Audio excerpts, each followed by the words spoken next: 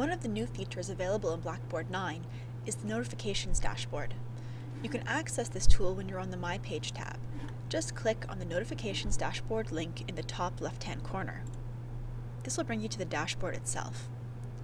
Here, you'll see a series of modules that will load with information relevant to all of your courses. So the Notifications dashboard is like a one-stop place to get information relating to any course that you're taking that has a Blackboard component. In the To-Do module, for example, you can keep track of all of your upcoming due dates. So I can see that today I've got nothing due, and this week I've actually got nothing due. All I've got is an assignment coming up in the future.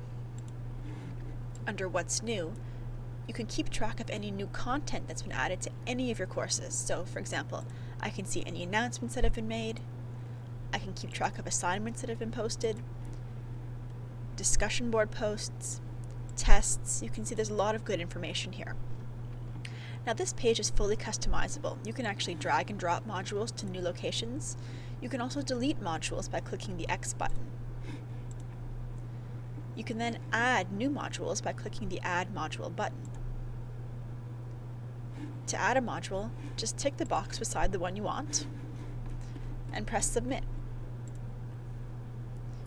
You'll then see that new module appear on the dashboard.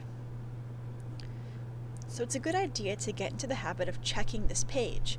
You'll be able to get all the relevant information you need for all of your courses in just one glance.